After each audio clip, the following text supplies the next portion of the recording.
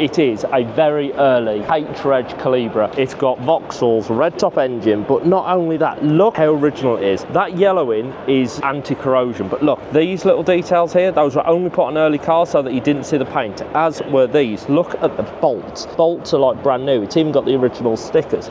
Down there, it's got the old school adjustment screws. You've even got a light under the bonnet. When did you last see one of those? It's even got the under tray. Look down there, the under tray for the engine. Those are always missing. It was last on the road 2005. Cloth interior.